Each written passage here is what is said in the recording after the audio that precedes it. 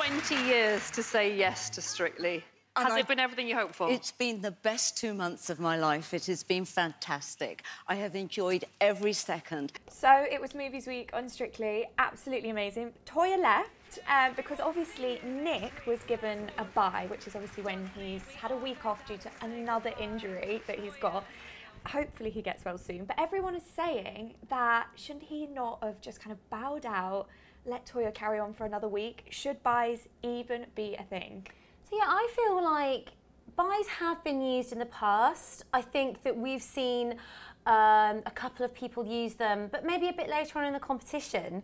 And it does seem really unfair. I thought Toya was doing really well, and I feel that if Nick Knowles was still in the competition, he would have gone home. It would have been him in the bottom two with Paul. So I think that it does feel really unfair. And if I was Toya, that would be a real hard pill to swallow, that she's gone, knowing that he's going to be able to dance another week. Exactly. And look, I'm sure he's properly injured, Nick, and they have lots of medics on site to kind of check everything out. But I feel like his injury's moving, isn't it? Wasn't it his arm? Now it's his leg. He hurt his arm changing a tyre. He's had such a bad time of it, hasn't he? Hurt his arm changing a tyre and then like jumped off something or something like that in the rehearsals and has now got some sort of other injury. He just can't catch a break. But do you know what? I do think if it was between him and Paul Merson, so obviously him and Karen were in the bottom two against Toya, I think Paul may have gone over Nick. But then there's this favouritism row that a load of people are saying online. The judges are favouritism, like they think Paul should be through to the next round, blah, blah, blah. I don't know, like, I just don't think Paul's very good. Paul didn't really dial it in this week, did he? He was really going through the motions. The fact that he got the scores that he got was quite impressive, given that he was just like, I don't know, giving it, like, it felt like the lowest possible energy. Yeah, absolutely. And I think there's probably an element of maybe they know that he's a big draw for the dads, he's an ex-football player, so they probably want to keep him in a bit longer.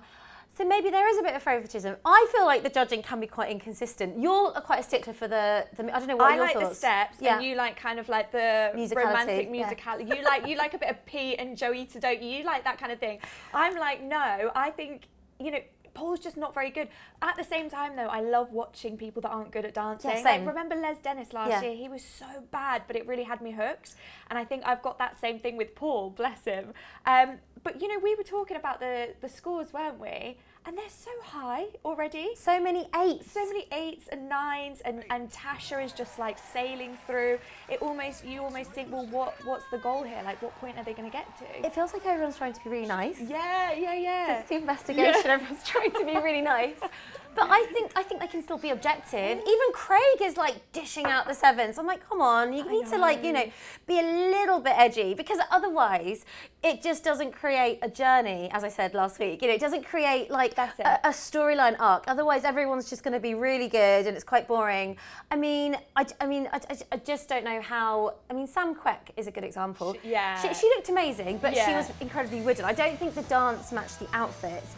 But she got amazing marks. Even her partner Nikita was like, "What? How did we get such good marks?" He shocked, didn't he? He started screaming. That was really entertaining to watch. But I mean, they're being just very nice and very generous with the scores. Strictly seems a bit like that though at the moment. Yeah. I feel like it's lost a bit of something. You know, it used to be this like cozy family show. Now I feel like they're just a little bit like. I love it, don't get me wrong, and I'll always watch it, but it feels like they're going through the motions a bit. Like the dances, when they used to be bad, do you remember, was it Anne Widdecombe? And she was being like pulled around the dance floor, and that was like a really bad dance, right? And Craig would completely like rip them apart with like his critique. But now he's like, oh, well, that was a little bit wooden, but let me tell you how amazing you are. And you're like, come on, Craig. Yeah, he starts off bad, but he'll always give them a compliment.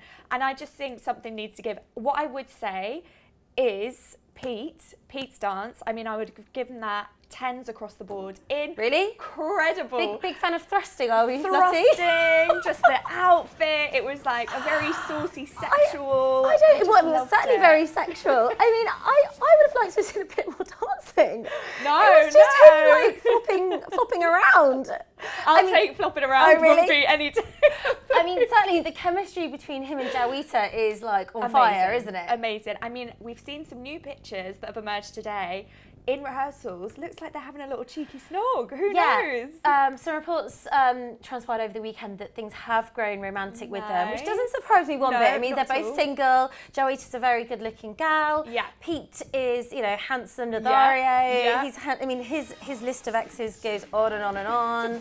Megan McKenna, Jess Wright. Maura Higgins, wasn't that a thing? Maura Higgins, to name a few. So he loves his brunettes. Sorry for you, Lottie, in that. But I think that, I mean, I think that we can safely say that they are kind of getting on very well behind closed doors. So it's not a showmance then? Because, you know, we've seen, do you know what comes to mind? Do you remember Joey and Vanessa on Dancing on Ice, right? That was Joey definitely a showmance. Yeah, but is this not one of those? Because I don't want it to be. I'm like rooting for them. I think there could be an element of both of them. Certainly, I think the Strictly romances work really well for the show, and I don't think that anyone behind the scenes at Strictly, unless there's like a marriage involved, they don't do loads to dispel those rumours. Because I think it plays quite nicely on camera. It encourages people to tune in to be like, oh, they aren't they? But I do think they probably are enjoying some romantic time behind the scenes. I hope so. They were on It Takes Two the other day, well, this week, and honestly, like, I think there was a comment saying that it looked like they'd been married for 10 years. He looks at her like she is a goddess, but he looks at her like that, and I am rooting for them. Could be my potential winner now. Could be really? Well, that definitely does help them go further in the competition, doesn't it? Yeah, and I know I said Chris last week, Chris McCausland. I do really like him, and I do, but, you know, Pete gives something else. I don't know what it is. It's like, it's such an enjoyable watch. Yeah, I know what you mean. But we have to talk about a comment that Toya made on It Takes Two. She said, everyone's saying it's a dig. She said, if you don't want to do a dance-off, get rid of Chris.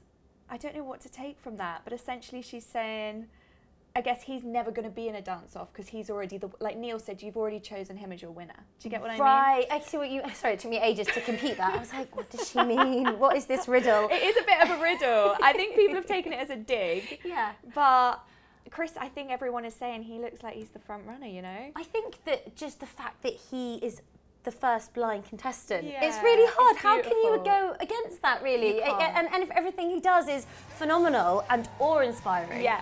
So maybe Toya did feel like the writing was on the wall, and maybe she has got a bit of sour grapes. But I still really enjoyed watching her. I loved it. And she's gonna have to do her husband's cooking again now. I know. She'll start with her boo bar again as well, won't she? Yeah, the boo bar will be back. But let's move on to what have we got coming up this week? I mean, there's probably going to be a new theme. Oh, yes. So I was going to say there is a new theme that the Strictly team have just announced. Nice. It's not going to launch on screen until the first weekend in November. Wow. So if we think about existing themes, what is missing? What would you like to see more of? Well, I was thinking because it's October, but I was going to say Halloween. But no, we're doing Halloween still. Don't worry. Yeah. Still. Oh my God. I mean, I did tune in this week thinking that Halloween had come early, looking at some of the costumes. I know. And Tonda Beck looked a bit scary, didn't he? He looked terrified. He didn't look good. Craig looked amazing. Craig looked so good. Anton, I was like, no, I'm not feeling it at all.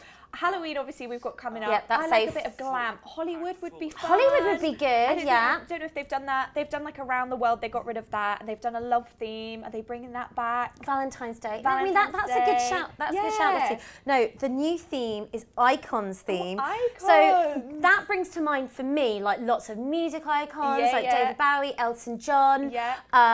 Beyonce, Kim Kardashian. Yes, but that's what I mean. It doesn't just have to be music icons. It can be like movie icons. Yeah. It could be sporting icons. We can have a David and Victoria dance. Some of them are icons in their own already, aren't they? Yeah, there could be a Bruce Forsyth. I mean, it's open to interpretation. Oh my God, do you know what would be so good if they did like an icons, as in they all dressed up as someone from Strictly?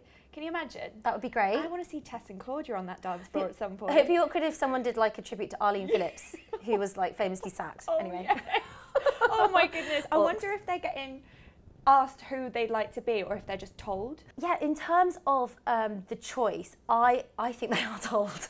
But I do think though, however, say one of them was saying, went to producers and said, I really want to be Britney, like that would be me. I'd want to be Britney. Would you? Yeah, I love Britney. I don't know who I'd want to be, you know. Then I think maybe they would take that into consideration Yeah, if you were really desperate to do something. But I think obviously they have to make it so it all kind of complements each other. Yeah, yeah. So they'll probably already have an idea of what. Oh my god, I can't wait to see who everyone is. And another little exclusive: there won't be anyone being Beyonce because the pros dance. Beyonce's going to be there, Hannah. Yes. That would be a coup for the BBC. She's singing.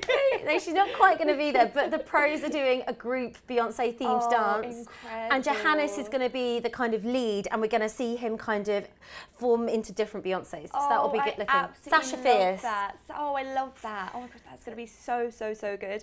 Who else can we talk about? Wyn Evans. Did you see him as Mrs. Doubtfire? Mrs. Doubtfire. Okay, Wyn Evans was amazing. And this brings me back to Katya's had a very colourful personal life. We all like to talk about what she's doing away from the dance floor. For me, Katya is just the best choreographer. I feel like she's so creative. She's great at comic, like bringing in comedy to her dances. And it reminded me a little bit of when she was partnered with Ed Bull. She always like goes between the legs, you know, like she's always just quite funny. Yeah. So I do think that there was a little bit of that, and I think like again his marks were really high. But he's another. I think he's a bit of a dark horse in the competition. Yeah. I think he's so good. He's got a great personality, and he's just like quite enjoyable to watch. He's really funny, and he uses the fact that he's a bit bigger and round to his favour. He's very like in control of himself, and I think that well, he's an actor, so he can definitely like turn it on and off. So yeah, I think that he will do well if they keep going down the comic route. Definitely. Absolutely. Who else have we got? Who else can we talk about? Oh, Dr. Poonam Krishan made history, didn't she, with Bollywood? Yeah, it was really cool to see Bollywood for the first time in the couple's choice. Yeah. And I think that I do think that like a lot of people watching will really appreciate seeing that, because she was saying, you know, there was no one on TV doing this sort of thing when I was growing up. So yeah, I'm sure lots of people watching really enjoyed it. And I do really like her. She seems to be such a nice, like genuinely nice person.